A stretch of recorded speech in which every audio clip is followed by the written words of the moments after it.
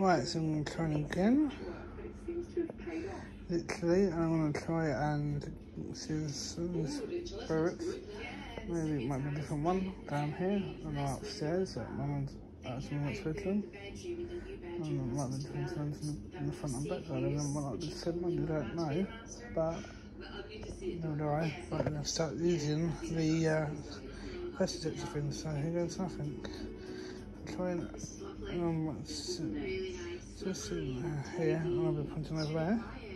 So down, okay. Start with. Then I'll start sorting that corner of the castle and here where the desk is. So that's over there. And I'll do this over there. And I'll do the conference one where the TV's over that side there. Let's see what we can pick up. And then I can see where it's mostly picked up from. In what area, you know what I mean. Because you can't see the top half, it's going to 1, 2, 3. And seconds and we keep on hitting the bleeping. Next to the dining room kitchen table. But mostly at between the door and the cabinet, and I'm saying that next to me. It's more than a PowerPoint. But other than that, the sofa and where the garden door is not so effective.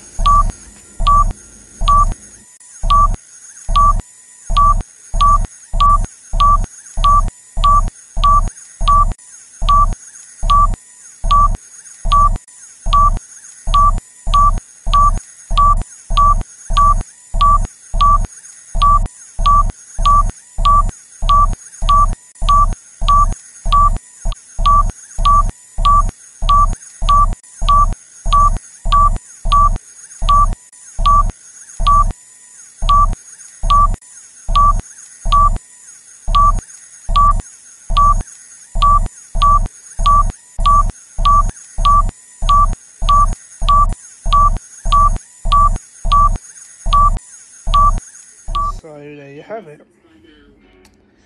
The spirits over on the dining room table and sort of between the corridor and me on the other side where the drawer is. And the other side of me on the sofa is both haunted by a good spirit, and the other one upstairs was sort of in between slightly good upstairs, and the outside one not too sure, but it's good practice though.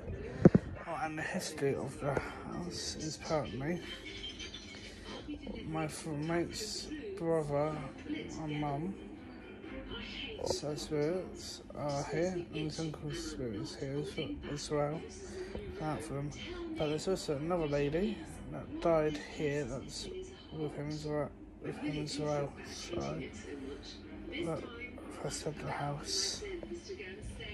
But oddly enough is that another lady that died in my house is probably following me and looking after mum and me at the same time, going backwards and forwards. Something on it. But there you go.